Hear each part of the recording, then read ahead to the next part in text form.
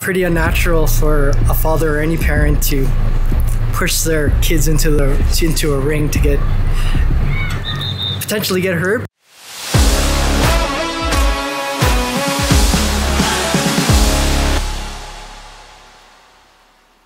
My name is Brooklyn Sampang Paulo, and I'm 12 years old, and I train at Elite Martial Arts Academy. I met Brooklyn probably around 2017. He was in the youth classes.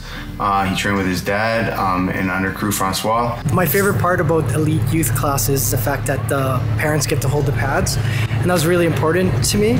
When he was like 4, 5, 6, up to 7, 8, I think, years old, and I was able to help him with his techniques and stuff. I watched him train on the bag downstairs in the basement, so I already knew how to throw like a jab and a cross.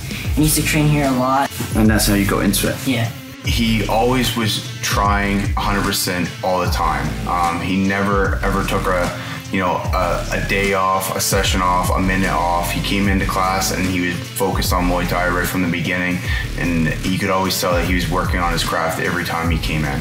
I train with Ryder, Hayden, Sammy, Emma, River. I spar with them. I'm also training partners with them. I work the pads with them. First 8-year-old to come in and really try to hang with the older kids.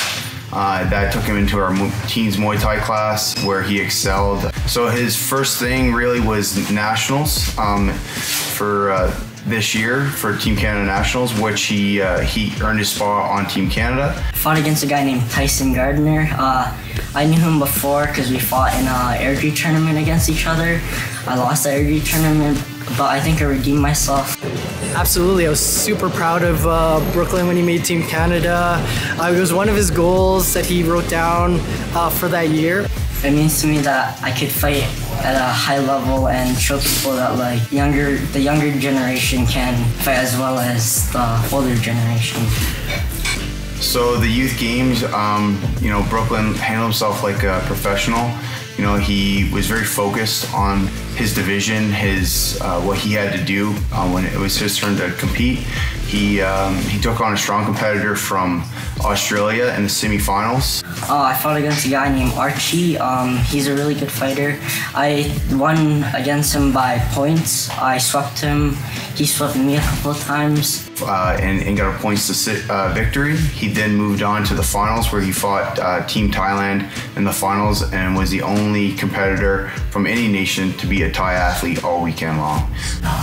I was really nervous because he's a Thai fighter. That's where the sport originates from. So I think it got me a little bit more hyped up that I could fight a Thai person and that I'm fighting people across the world. And winning a gold medal, yeah. What did it mean to you? Well, I don't really care about the hardware. I mostly care about the feeling, like I said before. What's next for you?